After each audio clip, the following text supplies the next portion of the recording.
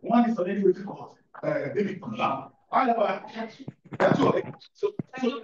Okay, so however, I want to be in order. I said the man. Okay, so we have the first person to present is Adeniji Aribido. You see there, please. If you are around, please link up with us.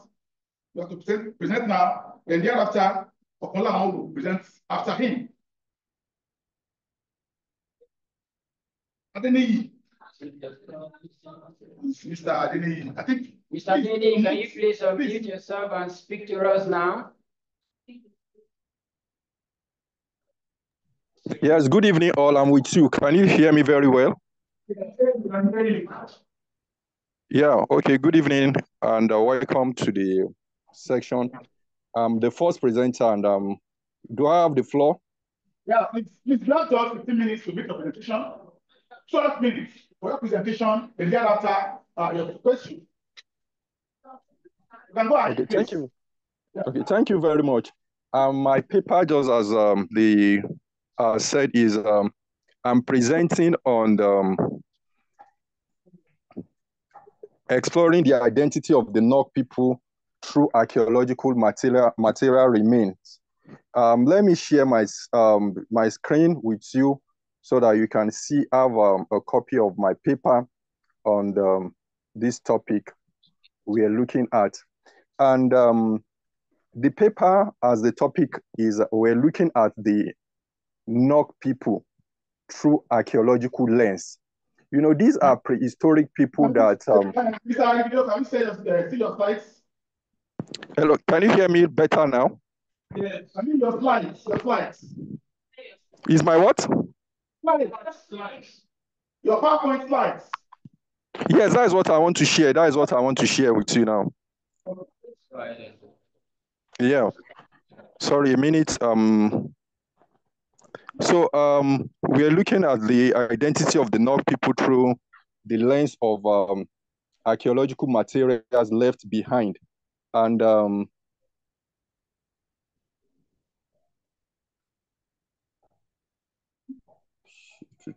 sorry, 1 minute.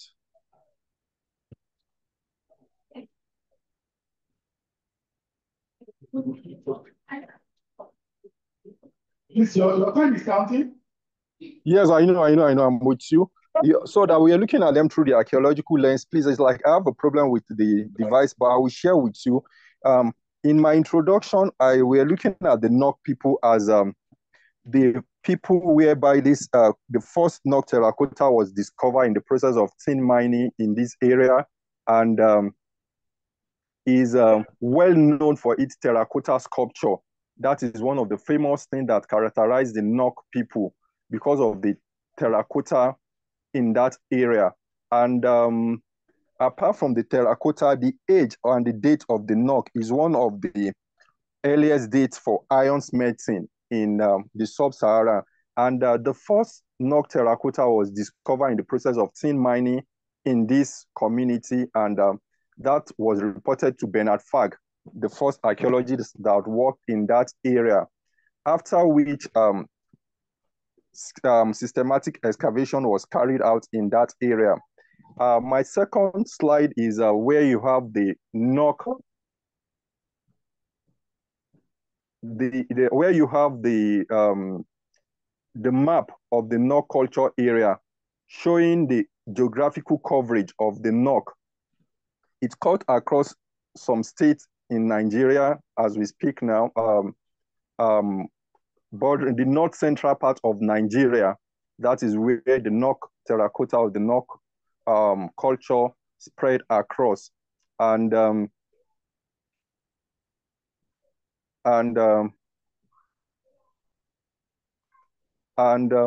are three archaeological sources that we're using to look at the lens of these people. Is one, the terracotta, and the pottery, and also the Iron Age, the date for iron which this culture has produced or given to us.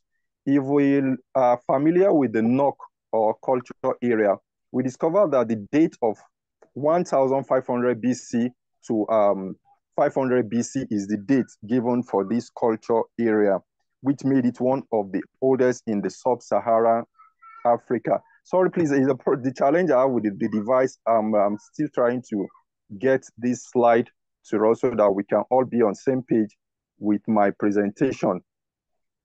So the dates for the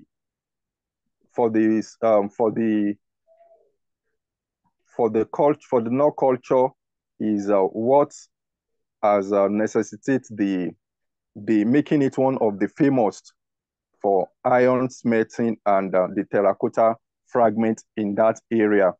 As well, we are looking at the Nok through the pottery by the decoration and the decoration that the pottery has, and the decoration and the form made it one of the unique attributes of that made them special as a people. And as well, the iron smelting. Please, just a moment, because I have to get this so that we can all see the images of the Nok that we're looking at, then the geographical area where the culture covers, and other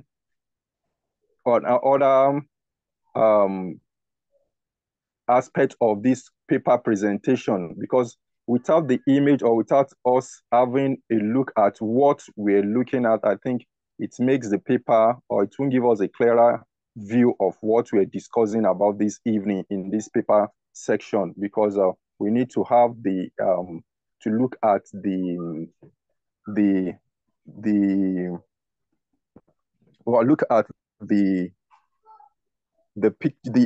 slide, sorry, so that we can see the slide of what we're discussing. And we can have a look at what we're looking at as a paper this evening.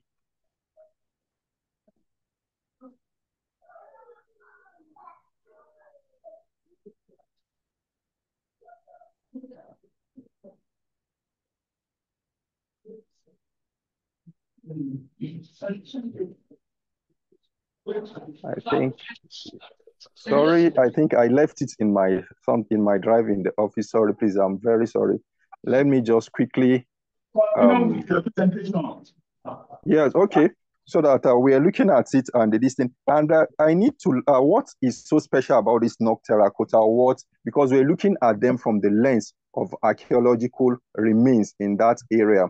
You know, the Nok terracotta, by the virtue of the decoration or the design of the eye, the face, and the nose, and the beautiful necklace and anklet and bracelet they have, that is one of the unique attributes of these terracottas, or the Nok objects, by the virtue of the terracottas and the decoration and the hairdo. That is what makes the Nok terracotta unique in its sense. And when we're talking about these Nok people, you know, they are people that, because we've been working in this area, and presently my PhD research is on, I'm working on iron smelting in that same culture, in the Nok culture area. We're looking at these people that we can't really find a direct descendant of the people, because by the virtue of the spread of the Nok culture, it's cut across so many states, so we can't trace the origin. So what we can use to identify or explore these people, explore the identity of these people, is just the material remain, which archaeological sources is the primary evidence we're using in this area. And we are also looking at these people from the perspective of their other aspect of the Nok, which we've explored in the course of our work, not just these three main points that my paper, or the three basic archaeological sources that my paper is looking at.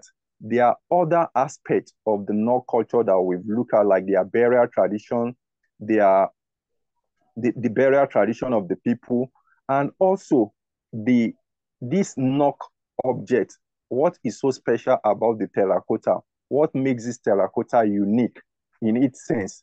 because we are discussing, we are looking at this terracotta, that what makes this Nok terracotta special or unique is in our attempt to do this, we looked at the uses of the Nok terracotta, and we found out that in this Nok culture area, there are phases that this terracotta object or the stages of the use of this terracotta object. At a particular stage in this culture area, we discovered that the people that lived or that made this terracotta had a direct, or they have an important in the use, or they see this terracotta as something unique that they cherish. And the latter phase, or in the earlier phase of our work in the Nok culture area, we discovered that these same people that adore or that use this terracotta made deliberate attempt to destroy. In one of our excavation in one of our sites known as Pangwari, where we excavated the Nok terracotta, we discovered that this terracotta was deliberately destroyed and buried by the people that made them.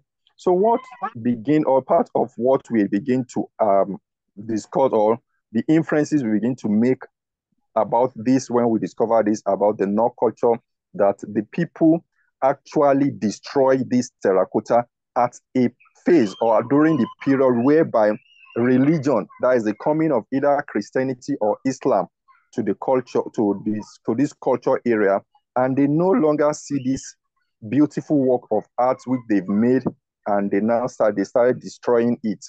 Also, a very rich aspect of this Nok culture that we're exploring, and that is the focus of my PhD work, is the iron, because that's the iron in the Nok culture area. We've excavated a lot of iron smelting sites or furnaces within this Nok culture area, and we have different phases or different era of the Nok iron smelting. Sir? 2 minutes left. Okay, to conclude, in the conclusion, just as I've said in the course of my paper, that what we are using to explore the identity of these people is just the archaeological material remain. And we're not just looking at this archaeological material remain on the surface. We've carried out systematic excavation and dating. That is why you can see in one of my slides where I gave a date of that we are using for this Nok culture area, 1500 BC to 500 BC. It is because of this the dating, because most of our work in this area, we've carried out laboratory studies and we've dated them, and that is why we can give a vivid account of these people. Thank you very much. And Thank you very much for your presentation. Any question for Mr. Ayindesi?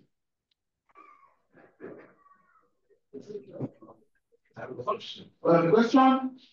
Mr. Ayindesi? Yes, I'm with you, sir. Okay, you have a question here. Please hold on.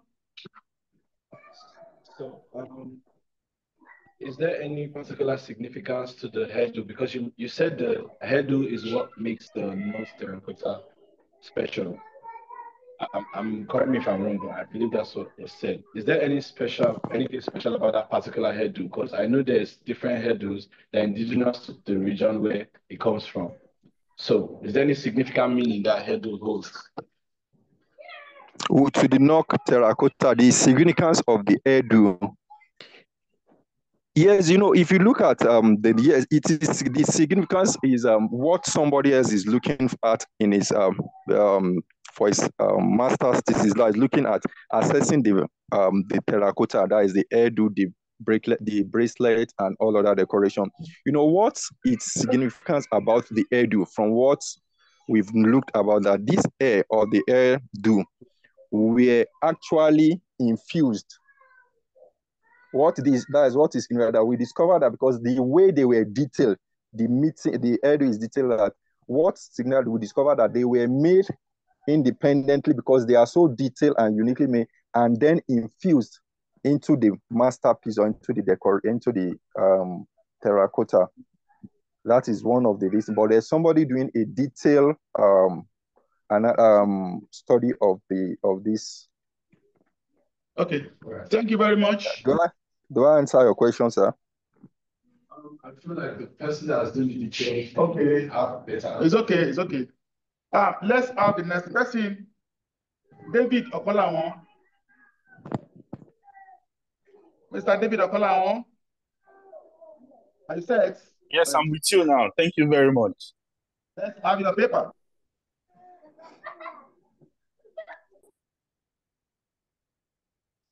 One minute, trying to share my.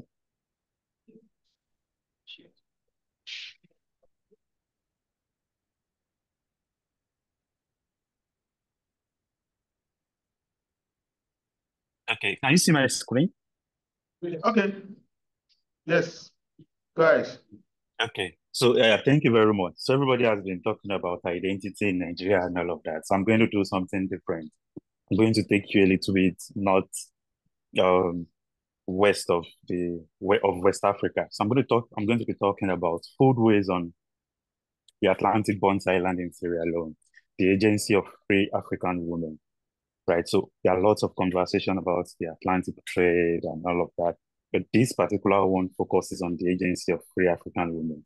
I know how we all are about slave trade and all of that, but for the purpose of this work, my focus is on the free local women and not, of course, the enslaved people and all of that. Thank you. So the Atlantic trade that started about 500 years ago facilitated a whole lot of change in terms of social change, of which identity is a part of, cultural change, economic changes, and all of that. But in terms of the kind of research that has been done, we see a whole lot of focus on large-scale economic outcome of the Atlantic trade. For how much was made from the Atlantic trade? How many people were enslaved? How do we conserve the relics of the Atlantic trade? We forget that this world system was sustained by a quotidian interaction between people, right? We had this cultural interaction between the Europeans and the Africans. Sometimes the Europeans, the Americans, and the Africans, right? So why there are daily European accounts in terms of, oh, we went to West Africa, this is what we saw, this is what West Africans are like. There are no accounts as to what were the roles of the Africans in terms of sustaining this social system, right? And in terms of when I say Africans, I'm talking specifically or particularly about African women. So my research uses Bonds Island as a case study to explore this.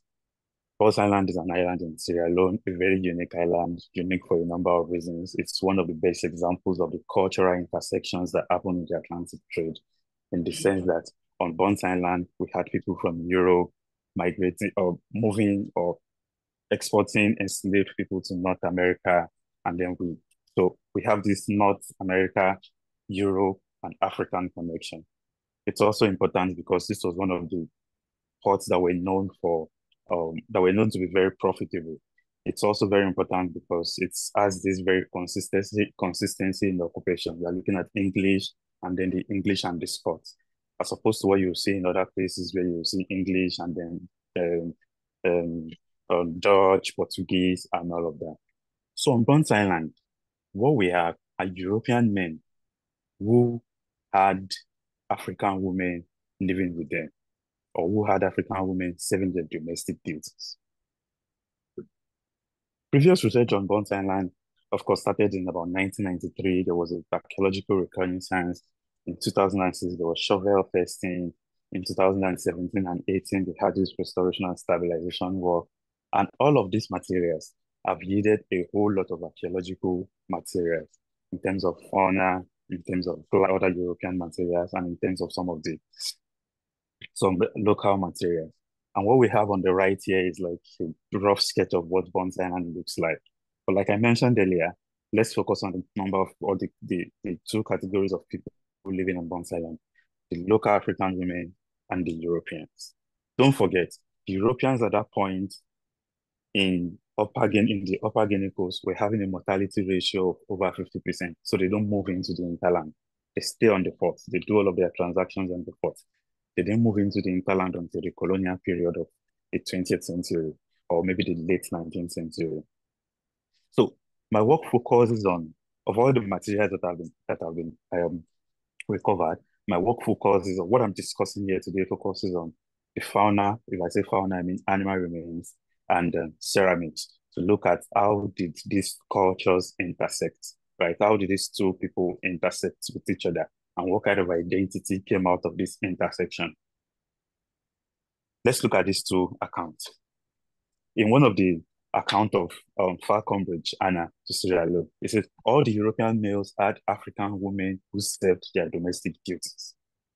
Domestic duties are very wide. It could be kitchen duties, it could be other room duties, it could be domestic duties, it could be laundry duties, and all of that. Another account says, I was expecting that at least something good will appear. This person was talking about food. But I was astonished when I saw the feast was no more than a plate, not the plate, of couscous and a plate of boiled beef, boiled in quotes, whose foul smell upset me when I sniffed it.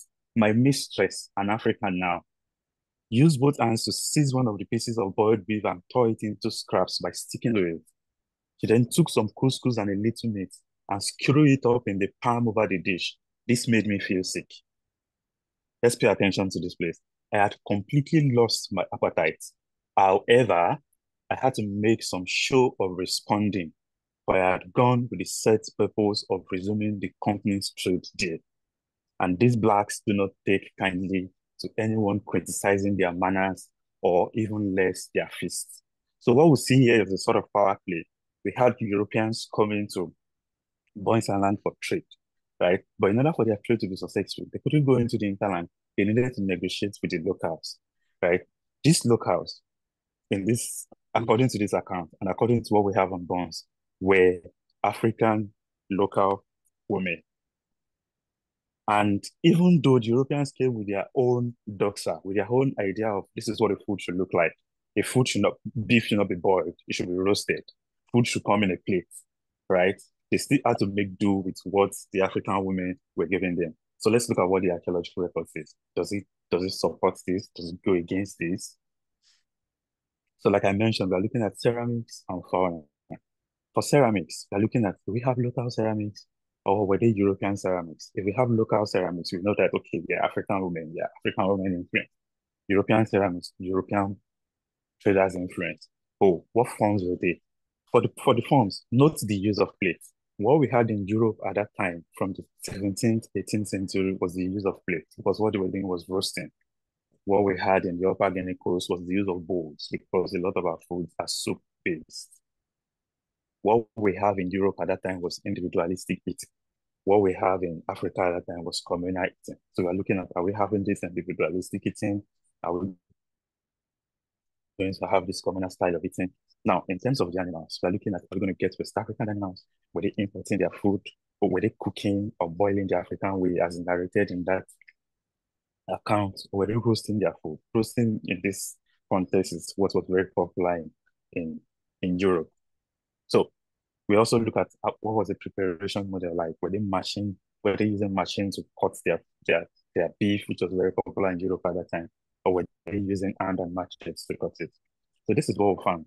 In terms of the fauna analysis, we saw a lot of cattle, we saw chicken, which are animals very popular around West Africa, right? Some of these animals can also be found in Britain or in Europe. But the question is, why would they bring animals that they can source locally within West Africa from Europe? And also pointing to the fact is the fact that we have all the body parts represented. If they were importing these animals from Europe, what we're expecting is we'll have some choicy parts. Let's also look at the other things that we have, right? We also have the tortoise indigenous to West Africa. We have these two wild animals. This up here is the tragus, and the one down is redonka. These are two types of antelopes that are peculiar to West Africa, especially the Upper Guinea Coast region. This is the kind of cut marks that we have, which is not speaking to saw cutting. It speaks to the manual style of using cutlass to cut. So all of these sort of points to, we have West African animals, we have West African style of cutting. Now, what we have up here is, were they pot boiling their food or were they roasting it? So we looked at people who have done analysis in the past to look at what point, if you roast your beef, what color does the bone come out in? If you cook it, if you pot boil it, what color does it come out in? We also looked at cut sizes. If they were roasting, we'll have the sizes big. If they were pot boiling, we'll have the sizes small. So what we have is a situation where most of those beef were pot boiled. In terms of the ceramics, like I mentioned, plates, Europe, bowl, Africa. See what we have here. We have a lot of bowl and no plates, right? And then we have drinking vessels and jar and storage. So important thing, all the ceramics that we had are imported with no local ceramics. So what we see is, yeah, okay, yeah, no, don't worry, we'll let you choose the kind of bowls you, or the kind of forms of ceramics you want, that we are going to import it, right? It's also a shift from, oh, Africans use this local thing, oh, we embrace this thing, it gives us an idea of class. So, of course, we sell domestic duties to the Europe, but we still want to maintain the forms. We still want to maintain the kind of food that we eat, right? And this is what we see with the ceramics analysis here. So in terms of the interpretations, I look at foodways as a chain of events that starts from what do you conceptualize as food, right? And then ends with discard. How do you discard food materials? Conceptualization. We know that wild and domestic animals from West Africa that we saw points to women's influence as food custodians, right? In terms of procurement, while the ceramics were largely European, the shape and function were heavily influenced by African women. They decide what to do, so they have to give you the form of ceramics to import. In terms of preparation, this was also very largely African. In terms of distribution, what we see was very individualistic. They're not completely individualistic, which you will see in some of the written records, like the one I showed you earlier. The wife was attending to her husband. So even though it's not very common now, we still see a degree of individualism. And in terms of postcard, we also see this very interesting thing of African women now making buttons from discarded scapulars that they were selling to also make economic gains. In conclusion, while African chiefs that I don't speak to here, Muslim men, played roles as landlords who focus on economic dealings, how do we tax the Europeans, how do we manage the Atlantic trade, and all of that. African women, free African women, mostly daughters of the family or families of the chiefs, that the chiefs are given to the Europeans as wives in order to monitor the number of people that they were exporting or the number of trade within the island. These women played social roles that sustained or pillared the Atlantic system, but these people are largely overlooked in the written records. So if you want to look at the Atlantic system as a whole, it is important to look at these people and the role they played in the kind of cultural entanglement and transformation that eventually now moved from the West African coast into the hinterland. Thank you very much. Very much appreciation to all of my sponsors, Rutgers University, Archaeology, so we are alone, Lewis and Clark, and others. Thank you. Yeah. Mr. David Okalamo. Hello, are you still there? Yes. Okay, thank you for the presentation. Yeah, I can hear you. Yeah, I have a question for you. Hello? I have a question for you. Okay. I can hear you. Okay. Based on what you have said so far now, do we still have people living on the coast? I mean, the women living on the coast. If they are still living on the coast, can we carry out kind of ethnographic study in order to test the continuity of that culture in terms of identity? Because so yeah, thank you very much, So of course, we know culture is even though we won't want to say it changes, we see this continuity in culture. But what I'm getting somewhere, Mr. Sulaiman. You asked the question, let me answer the question. So people no longer live on Bonds Island, but the influence of this entanglement has moved from Bonds Island to the hinterland and across. You see it everywhere today. A lot of us now use imported ceramics, but we still, yeah. So the influence has moved. And my research is historical. It speaks to entanglement on Bonds Island. So those people that have moved from that particular coastal area to the hinterland, did they carry that culture to the hinterland?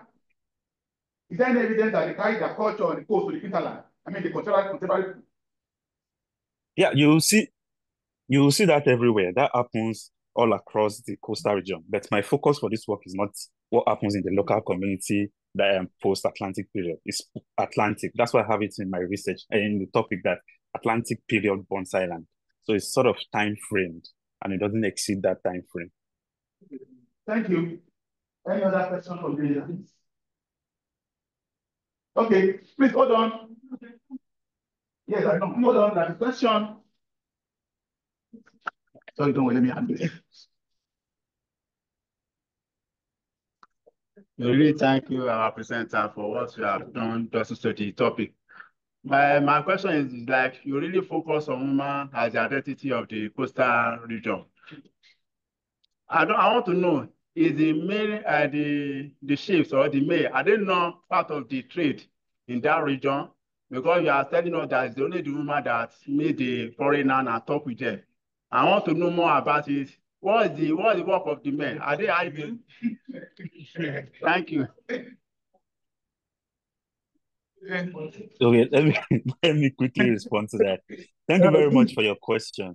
If you check the conclusion, I mentioned it in the conclusion, the men were chiefs. They handled the economic part and all of that. But the men did not live with the Europeans on Bones Island. The men were living on the other side. They were living on where they had territory as chiefs, but on the island where they had all of these castles and forts where they were using for the export of slave trade, what we had were European male and African female. Even if there were records of men, the record we have of men were men who would come, do their mason work, maybe welding, boat managers, and then return in the evening. They were not living with the Europeans as families. Thank you. Okay. Any other question? Okay, another one. Hold on. Okay. I think she can speak. You can speak on the Okay, my name is Fatina Kadiri from National Institute for Nigerian Language. Now you hear me? Yes, I can hear you clearly, ma. Thank you very much. Well done, that wonderful presentation. Yes. Please, I just want you to mention records for you in gravity of particular. Thank you.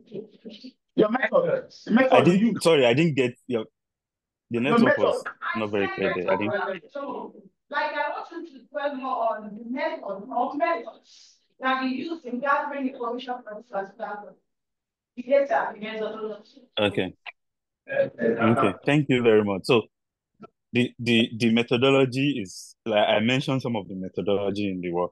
The methodology is likely archaeological, right? The materials were already excavated. Basically, what we're looking at is, do we have European materials or local materials? That's the first stage in terms of the ceramics. Then in terms of the ceramics, we move further. That's what forms do we have? Do we have plates or we have bowls, right? If you can tell by the rim sides are wide. In terms of bowls, the rim sizes are conscripted. So you can tell in terms of sizes. And in terms of the animal remains, what you can use is comparative sample. You get an animal remain, and then you look at it comparatively with comparatively with others that you have just acquired, right? So you have cow, you have goat, and all of that. So when you get a fauna material, when you get an animal remain, what you just do is look at it in comparison to your samples, and then you can tell what kind of animal you're looking at. Thank you. Thank you very much. Thank you, Dr. Lang. Okay. Another online. Yeah, thank you very much, the presenter. Just looking at the sources closely, I just want to confirm because I was working with my mentor sometimes ago. When you were talking about fauna, one very important source actually is not my area of specialization that I later discover in his work, maybe working with him as an assistant sometimes ago. I want to ask, in this area, do you have rock paintings and engravings showing some of all these faunas in that area where you're working, or there's no any rock painting or as one of the sources you employ, or just strictly archaeological sources were what you use? Thank you. So my time frame is the transatlantic period. We are looking at something between 500 years ago, between the 16th century till the 20th. So it's not the period where you would expect to see rock paintings, right? It's a period where it's more of like a global period when things were already happening. The world was already very interconnected, and it's not a period of rock painting. So I didn't expect to see rock painting. I didn't see rock painting, and I didn't use rock painting. Thank you. Thank you. Okay. Let's have the next paper. Okay. I really want to present now. Just my title to just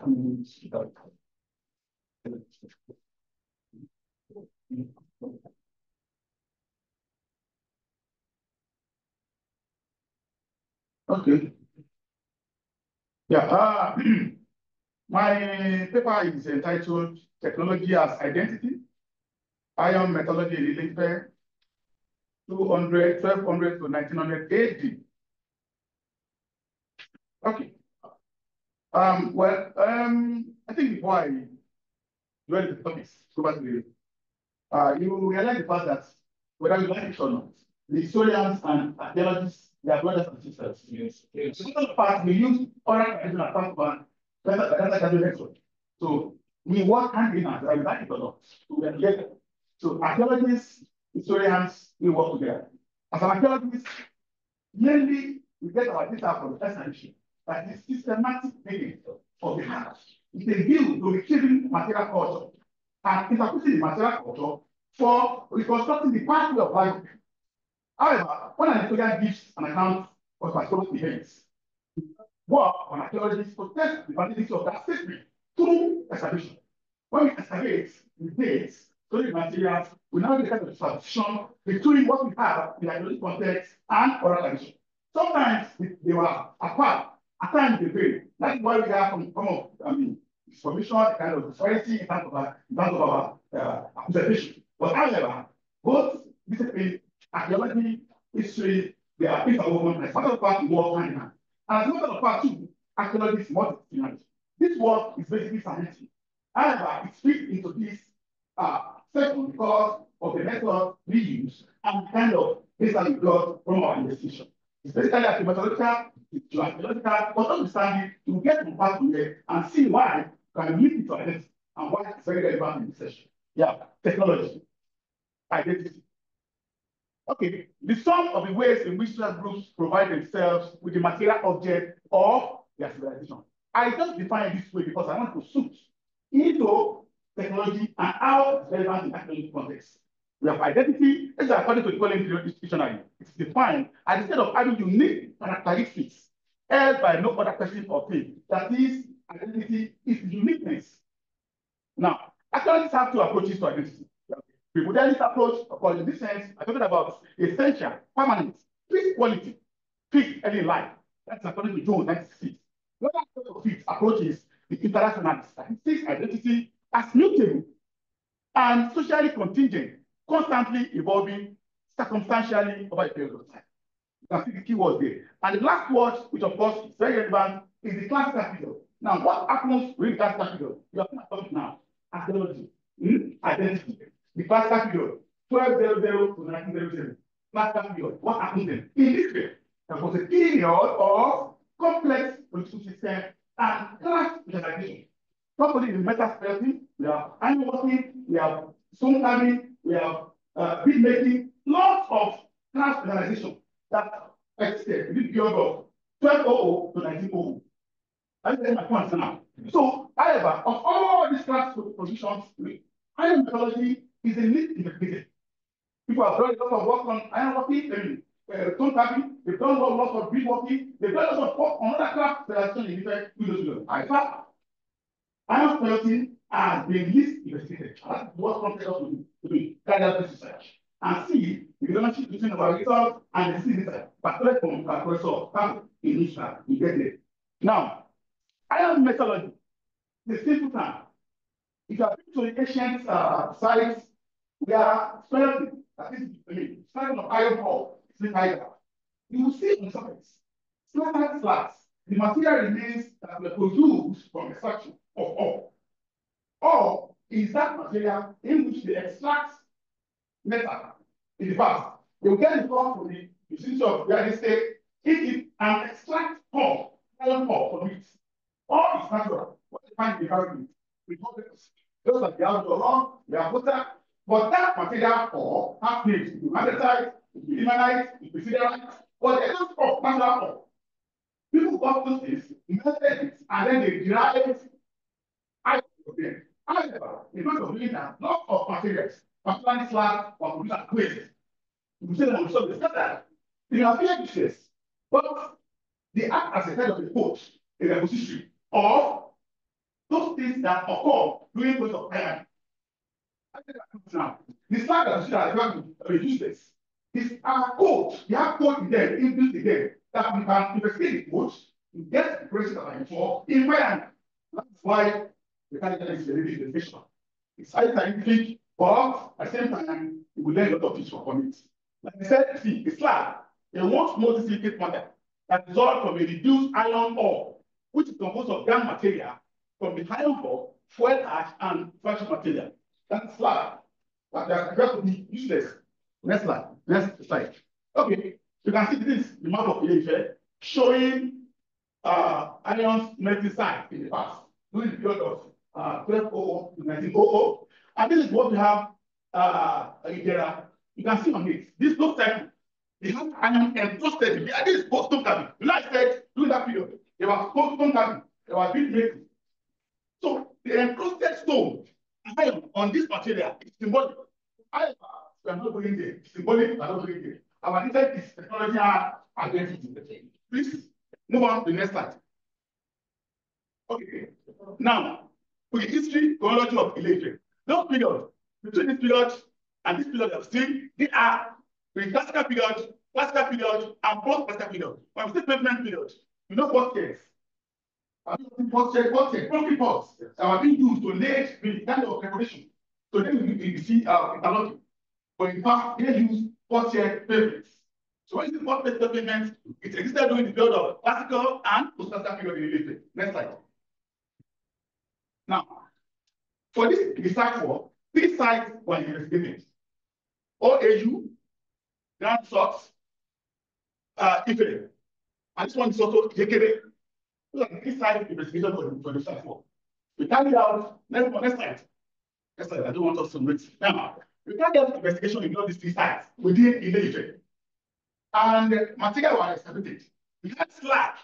This one is from, you can see it's IGR, it's a grand source. OAU, farm site, and this one is for Yekere. Next slide. Okay, now, look at this after the old exercise. You see this on this. It's an archaeologist or an historian. You first look like this. After you take your have your excavation done, this is what you have there. You have the scientific for you to study. Any material that you find at the upper level, it's assumed that that material is longest, following the law of position. You have heard about archaeology now. So some kind of material makes supposed to be older. And that's the end of stratigraphy. You want to know the material position and the chronology. Now, you can see me, and the team finally work there. Next one.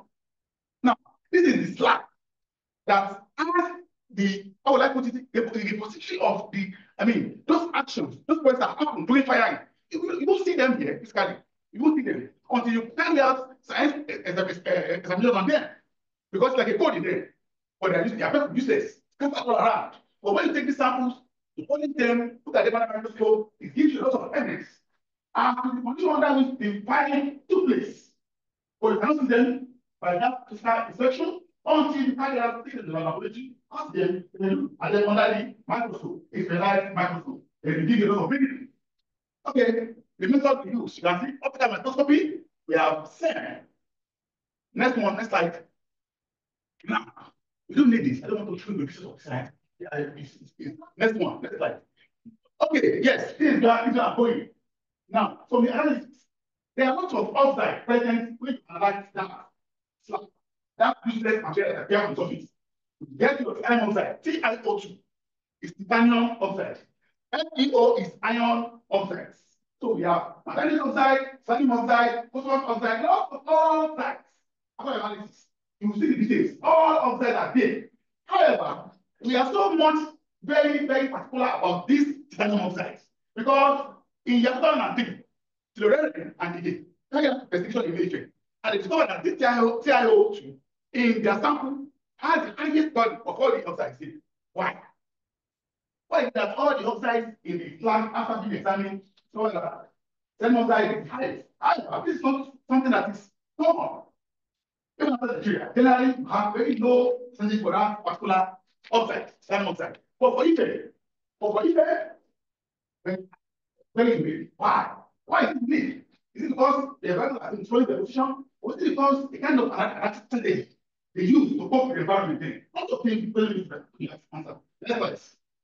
Now, in order to establish the fact that Ife is unique in terms of technology of iron superiority, what establish that?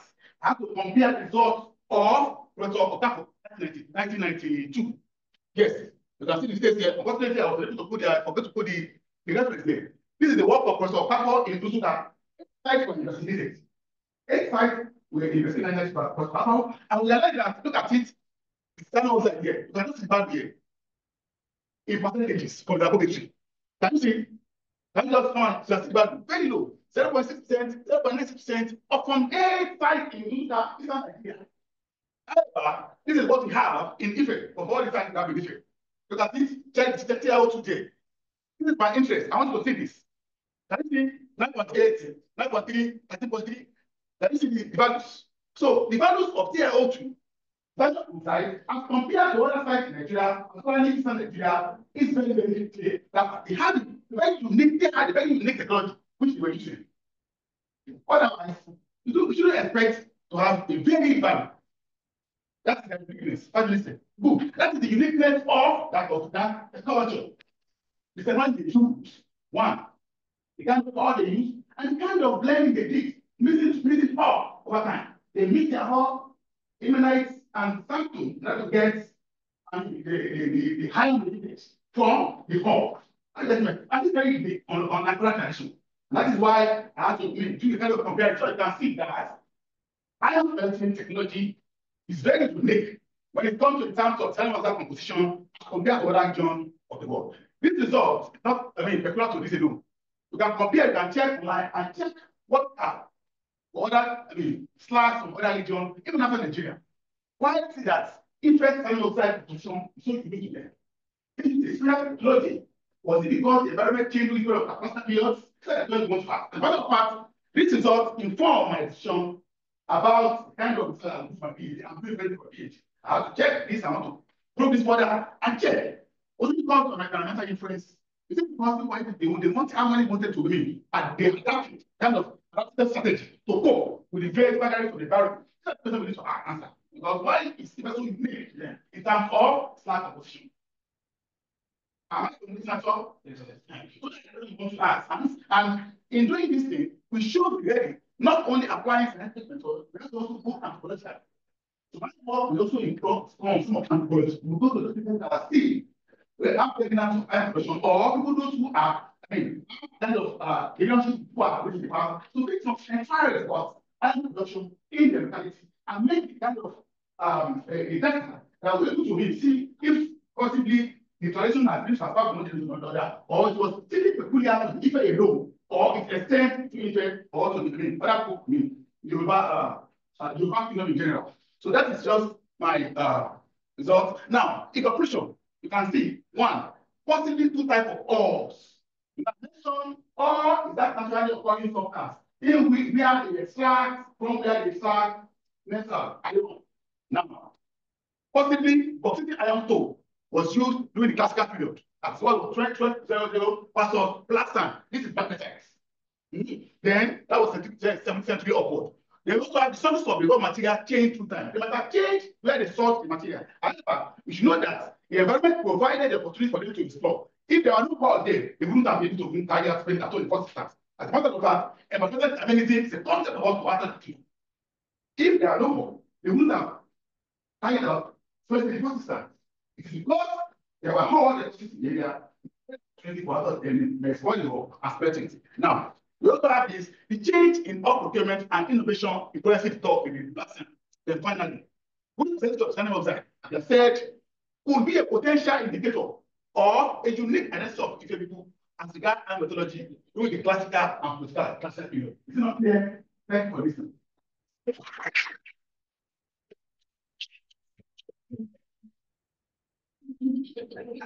Any question? Okay. Yeah. Wow. When started you mentioned that there is a relationship between archaeology and historians. What of visual arts? Yes. To my understanding, I think, let me just put it this way. I'm going to use example of raw arts. We use raw arts. Whenever you see raw arts, it gives an impression of a perception of the environment in the past. It's a kind of what people did in the past. You can never see any form of rock art without having a meaning attached to it. People perceive how the kind of perception of the environment and they put it on the wall. That's rock art in form of what they see. So it's not possible to have a rock art. You have having the kind of perception of your idea about your environment. Now, visual arts. Can you separate visual art from rock art? They are similar. Exactly not similar. What you can see. I believe that is the reason why you committed it. Of course, I won't be able to make it's not for me to make of course. There are other technologies for this scenario.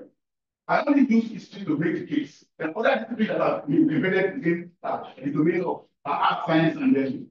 That's it. So we have Mr. Madeni online. Can you ask a question? We have Madeni online. Okay, Adeni. Yeah, thank you very much for the wonderful paper presented to us, our presenter.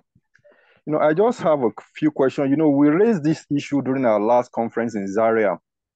The issue of science.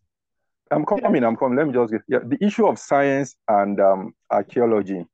Now what I'm asking you, unless because I have my reasons for asking now, your paper topic is you're looking at technology as what we want to use to identify the people of Ife. And from what you've presented to us, I think you're using the scientific analysis of the residues of iron. Let's get this, because what I was expecting, actually you mentioned, because I think what I was expecting is to see the strength of the unique identity, what made Ife iron smelting different, because we want to identify what makes the technology. And when we're talking about technology in iron smelting, we're looking at how those ions were separated, looking at the furnaces and the process they use. So I think that should be the strength of your paper. I think you're doing it because we say science. Yes, archaeology is science and existing, but we should also be careful in trying to align with the sciences that we are pure science. Yes, some of us, we have science background and we want to distinguish. To me, or you think you've really looked at, because you look at the residue, all the slag and this thing scientifically, you gave the content. But I was looking at that because we want to identify what makes Ife iron smelting special. Okay. Thank you very much. I said, part of the work to be done is to carry out project study. Now I mentioned this. Yes, we need to carry out the kind of ethnographical research. It's part of the work that will be done. So see if you can get remnants of those tools, not slag. Maybe the kind of metals they use, maybe cutlass, coal, that are still well preserved, and then look at them, the kind of mythology, and then kind of comparison. That's the tool. But I'm talking about those archaeological material, like it's slag. The kind of research that I've done here is not something that is, I can say, not part of the village. As part of is the instinct now all over the world as scientists.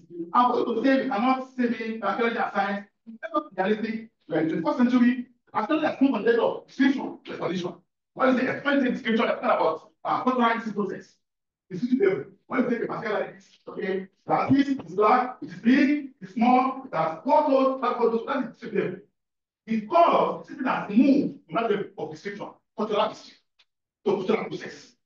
Cultural process to do what? explanation. If you want to explain why, how things happen in the past, you have to adopt pure scientific method. These days, there's no other way to do is to be combine both description and explanation. Cultural history, cultural process. I'm not saying that archaeology should be strictly based on science. No. It's has to be combined. It has moved from a level of 18th century archaeology, what you are doing just clear description. You take the first years, just take the samples, there are two playing patterns. No. That's not beyond that. We do that. But you have to move forward and take the laboratory, cut it, put it in the microscope, and take the from it. So after the question of why and how certain cultural phenomena evolved. And that is why, to me, you have to combine cultural history, cultural process, scientific archaeology, non-scientific archaeology. Thank you. So we have the final presenter. Okay.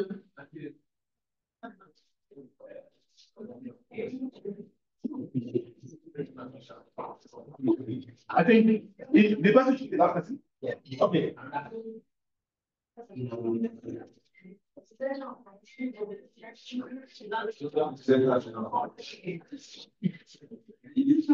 Hello everyone, good evening. Yes, ma'am.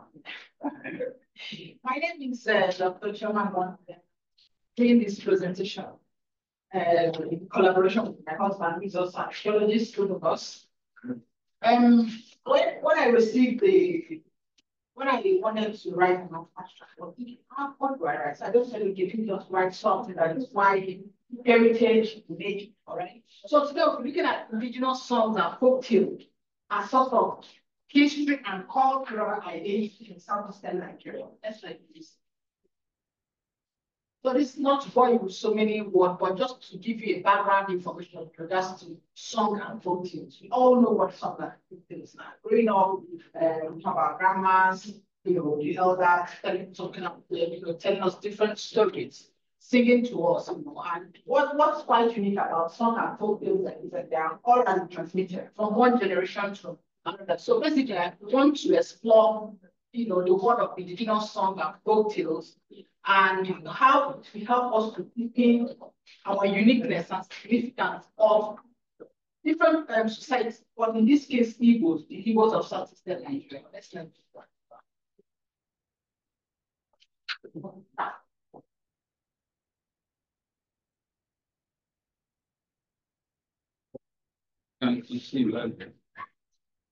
So that's for our friends from Ghana, from Uganda, that might not know.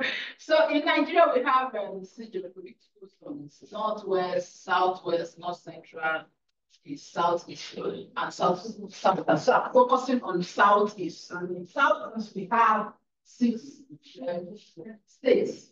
Abia State, Enugu State, Imo, all of that. So just a brief conceptual framework of what these things connote. Indigenous songs are actually musicals that portrays the belief system, the value, the tradition of a particular society. All right. Then folk tales are stories, and that are quite traditional, and they are passed from one generation to another. It's like a case lesson in the sense that you can talk about them in this context, in this place, and also use it somewhere. And they are timeless. The folk tale that we are told 60 years ago, even if you bring it up now, you still resonate with it, and we happen to listen to it as well. Next slide. So those characteristics of the indigenous song, the folk tale, very briefly, they are from one generation another transmitted, and they are said in indigenous, in native language. They connote emotional expression. When we are singing, both praise song or funeral song, there is this emotion that goes with it. And they are played with traditional instruments and melodies, and they also, once it comes up, everybody, when we start singing now, or everybody starts, we want to participate. It's quite common now, right? Then folk tales are similar, already done as well, and it helps in transmitting different cultural traits.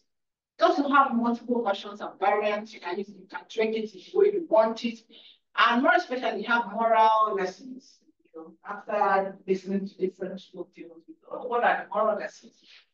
That's like this. So just to give you a sense of some of the cultural objects or musical instruments that are used to perform some of these songs. Okay? One that is called in Igbo language, in English, it's drum. Then this one here is wooden gong, and when iron gong. Okay, so we have various, we have the oja, we have the whoop, we have the rattle, and all of that and all of that. Yes. So let's look at different indigenous songs. We have war songs, birth song, funeral song, rite of passage song, praise song, and all that, and the ceremonial song. Now, when it comes to war song, war connotes a lot of things. Individual activities, used to invoke aggressive sentiments. Like when you hear the song, you have to rise up and join whatever is going on. And it reflects, sometimes you reflect experiences and emotions of people that have participated in the war in the time past. Right? Like I remember during the Diaspora war, there are specific songs that they sing when they are moving along. And it also creates a sense of unity and patriotism. Okay, so one of the songs that I would like to sing, and I would like you guys to join me, like I was telling my brother I was going to sing. So there's this one song that we sing, not to commemorate war events or whatever. So it goes this way. So it means that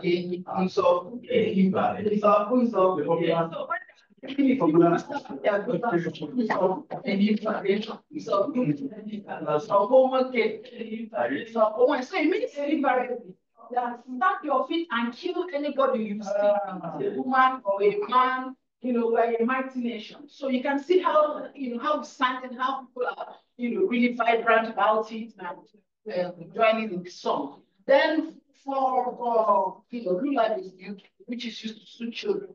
When I was preparing the presentation, I said to myself, when I had my first child,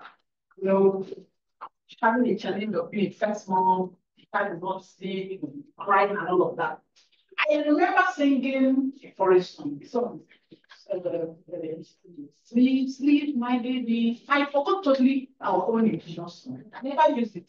So when I was writing it, I said, Jesus, you can imagine me, even an archaeologist, singing something that is different, not familiar to me. So, and Lula is quite soothing. It's kind of repetitive, but it tells a child, a baby, to sleep like this one is. Oh, yeah,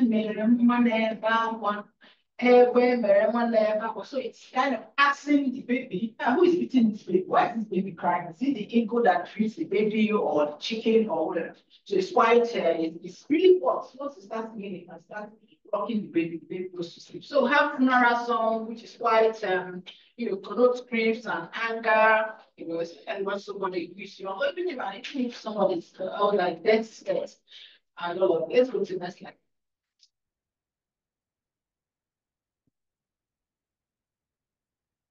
So when it comes to folk tales, growing up, all one word there, we must have listened to folk tale, be it with our parents, our grandparents, or told by moonlight, or in the village under the moon, we come out and read those stories. And in a typical Igbo folk tale, one of the key things that plays out is targeted for children, and the tales explore themes of bravery, communal values, wisdom. And one particular character that plays out all the time is special, right? And we call it Timbre in our indigenous language, and it's been seen somebody as a cunning figure. We also have the leopard, the lion, associated with courage and bravery. And I must say that folk tales are usually told to convey a message, maybe positive or negative, but most often than not, it's positive, where children are told stories of how to be good citizens, or if you do bad, what happens to you and all of that. So it always showcases bad character, or good character being educated and rewarded, why the bad character or dishonest character punished. Next slide. So we have different folk tales. I think you can capture all of them. Just we have animal folk tales like how to touch a child and show all about the story. Not always like the corny animal one, but other animals and he treat them, and at the end of the day, they left him in heaven and he had to fall that shell. We have realistic folktales that is quite realistic. Yes, it tells stories of what is happening in the contemporary world with a lesson attached to it. We also have fairy tales that realize Prince Charming, which all of us knows about. First one, please. So basically, what I wanted to portray here is to bring about some of the themes that are kind of not being talked about most times. With the internet, with the phones, with the tablets, television, and all of that, children are not being brought up in the way that maybe it was done in the last 30 years, and it's leading to our culture being eroded. All right, I can't remember, I don't know how many families are still telling their children folktales that are related to their culture, to their tradition, all right? I'm not sure. So I did it in a way to bring to the fore that it's really good to go back in the time past to bring up all these things. Yes, I'm not saying children are not to use their phones or whatever, but they should also be introduced to these things.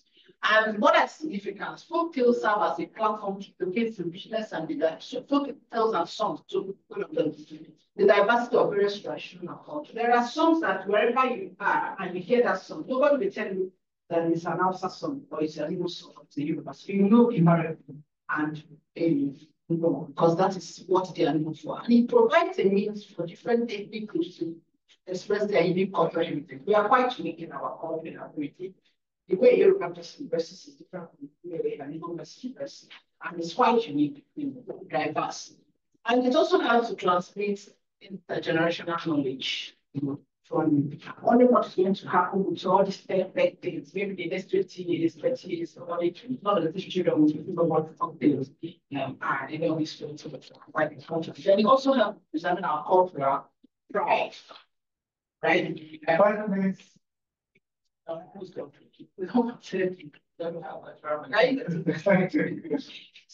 this is just a complete. This is by no means a complete picture of the indigenous song. I just presented a couple here, but it's just to showcase some of these knowledge systems, cultural objects that we are handed out from us, from our forefathers, come to us, and we should do what we can, have this agenda to work out, to pass this down to the other generation. For those of you that are here, the young boys that say, but you get married or you have your family, try to inculcate this act of telling your different stories, making them to sing. For those of us that were there during the open ceremony, there was this lovely young boys that were speaking in Yoruba, and everybody were mesmerized when they were speaking. So that's the end of the video.